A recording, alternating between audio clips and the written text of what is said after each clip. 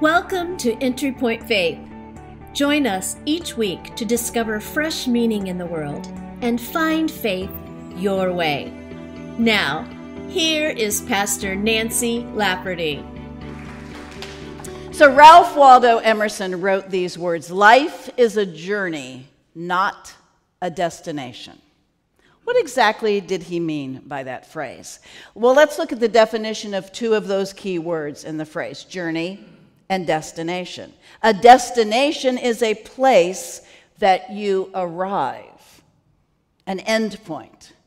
A journey is the act of traveling from one place to another. So I guess Emerson means that we shouldn't look at our life as just a place to stop, but as an experience of traveling from one stop to another. But where are we traveling to on our life journey, and what should our journey look like? Are there certain things that we should pack for our journey? Are there places that we should avoid? Is it kind of like planning a vacation, taking certain roads but avoiding others, packing our suitcases in anticipation of good or bad weather? Joe Hands tells us that there are some things we should do more as we are traveling along, and there are some things that we should do less often. For example, we should do more of what makes us happy. We should do more of what we are good at. We should do more of what develops and stretches us, and we should associate more with people that inspire and challenge us. And what we should do less of is what makes us miserable. We should do much less of what makes us uninspired, and what we know in our gut is not good for us. I think in both cases, doing more or doing less, we have a good bit of choice in the matter. It's almost like those choose your own adventure books. Are you familiar with that? A long time ago, I think my oldest son and maybe my youngest son as well, kids got to literally pick in the book where they were going to go, what the end result of each character was going to be. And the reality is that is our life. We do get to choose our own adventure, but we all know that there are things along the way that we cannot control that end up landing in our lap. We never know, just like Pocahontas, what is just around the bend. We are often surprised by incredibly good news and by unbelievable tragedy. On our journey, there will be great days. There will be speed bumps, and there will be moments so sad that we will be stopped in our tracks. The hardest days will demonstrate to us our tenacity, our passion, and our ability to just keep going. While we are in the middle of that moment of difficulty, it is so overwhelming that we don't even think we can get through it. And then we do. And then we're able to reflect back and feel proud that we managed to get through it.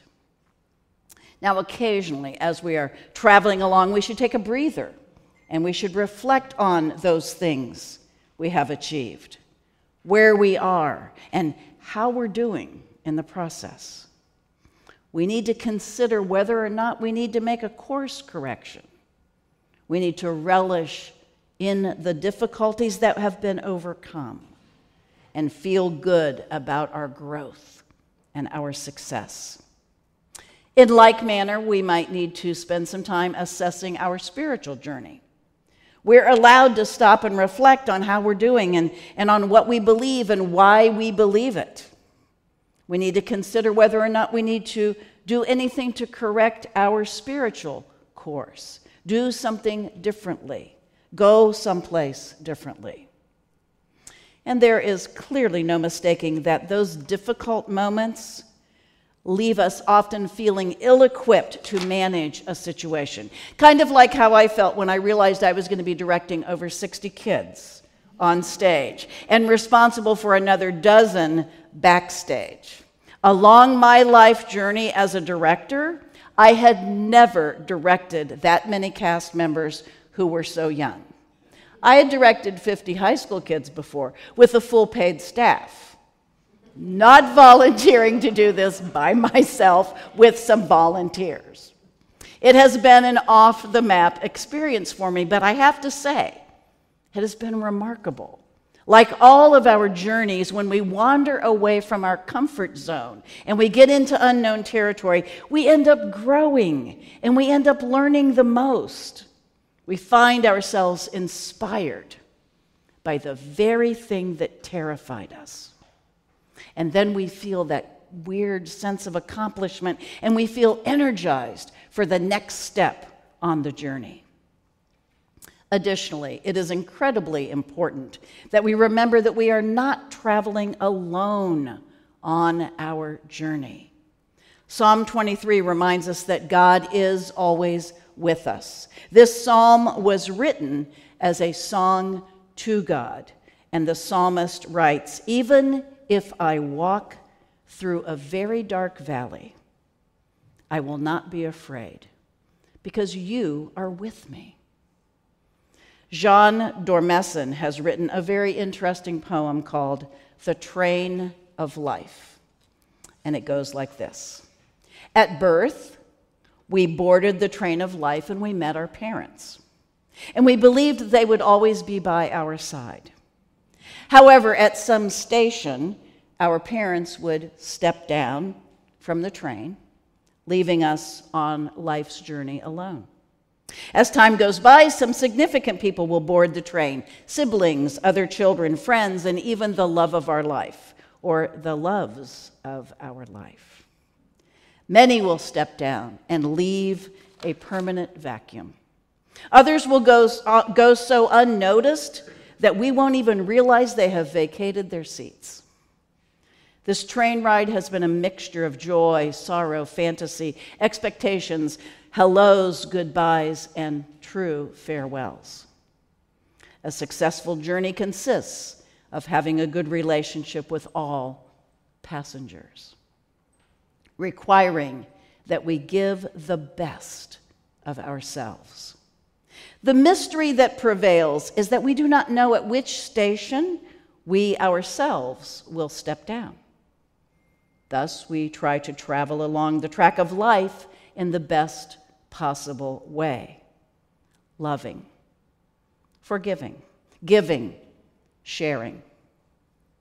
When the time comes for us to step down and leave our seat empty, we should leave behind beautiful memories for those who continue to travel on the train of life. Let's remember to thank our Creator for giving us life to participate in the journey. Now, like many musicals, the songs for the musical Willy Wonka were written by a songwriting team made up of two men, Leslie Bricusse and Anthony Newley. Leslie Bricusse's favorite song that he has written throughout his very prolific lifetime is the song Pure Imagination that begins the production of Willy Wonka. He also believes that this song will be his most lasting legacy. Written over 50 years ago, Pure Imagination has been covered by multiple singers and groups, including Lou Rawls and Maroon 5. Come with me, and you'll be in a world of pure imagination. Take a look, and you'll see into your imagination. Sarah Watkins, who covered the song on a recent album, said in an interview that out of nowhere, the song rescued her when she was in a difficult time. As she sang the words, she remembers how she felt at a different time when she was happy. She stated, "I remembered there is joy. There is happiness, there is imagination, there is this world outside of just this heavy feeling that I have right now." Of his lyrics, Leslie Bricusse has said that when he wrote the song, he realized that his words were a good thought for people, especially young people, to carry with them through life. The last line of the song is this: "You'll be free if you truly wish to be." Brancusi believes those words to be the most important line in the entire musical because it is a reflective thought on how to make your life work. So could it be that the children's musical, Willy Wonka, has some spiritual significance and has a great deal to teach us about our life journey? I believe it does. On our life journey, we don't always know where we're going. We are always surprised and disappointed. We go through hills and valleys. We have good times and bad times. Sometimes we travel alone. Sometimes we are with people. And often, the people we travel with change. We don't know what is just around the bend. We can't plan for things that will happen. But there are a few ways to make the journey better. Remember that God is with us as we travel.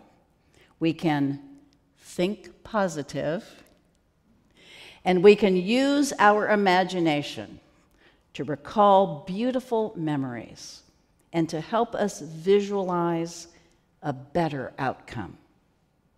Pretty sound advice, I believe. Jawaharlal Nehru has written these beautiful words: "We live in a wonderful world that is full of beauty, charm, and adventure. There is no end to the adventures we can have if only we seek them with our eyes open." Amen.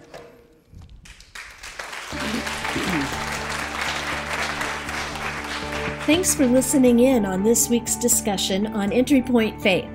You can join the Entry Point Faith community in person every Sunday at 10:30 a.m. at Conner Prairie in Fishers, Indiana. For more information and a transcript of Nancy's messages, visit entrypointonline.org. Entry Point Faith is brought to you in partnership with mypodcast.media.